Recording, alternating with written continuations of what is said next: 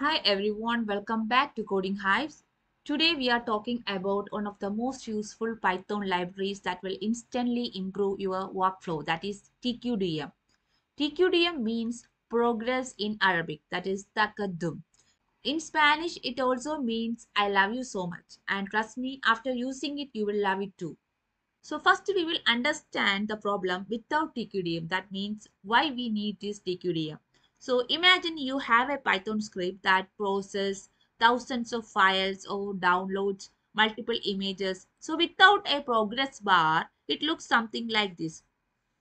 For I in a range of, I am writing here 10,000, and I'll write something like this: time dot sleep 0.001. Okay, so before that I need to import this time.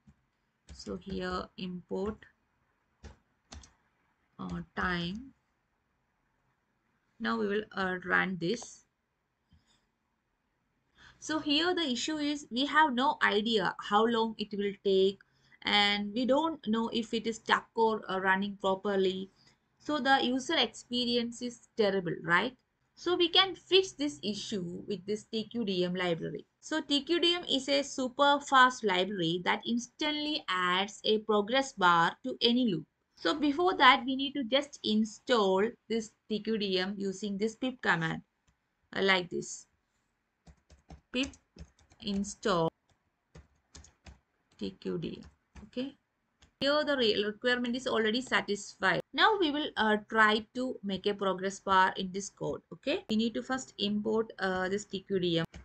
From tqdm import tqdm. Okay, then we can change the code something like this: tqdm of. Now I will run this code. You can see we are getting this. So here a smart progress bar appears in the terminal. It updates in real time and shows estimated time remaining. Okay. So the loop looks professional and user friendly, right? We have a shortcut. Instead of using like this for I in tqdm of range like this, we can also use t range. That also I will show here. This line comment, and I will write for I in, we can use t range. Okay, t range of, then the value. Here also we need to change like t range. Okay, now we will run this code. You can see.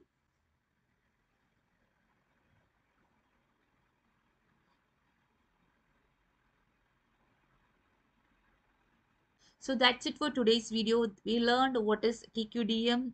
It instantly adds progress bars to loops. It works in Python, command lines, and Jupyter Notebook as well. It is super lightweight, almost no performance overhead, and it helps track progress for long running tasks like downloads, file processing, or API calls.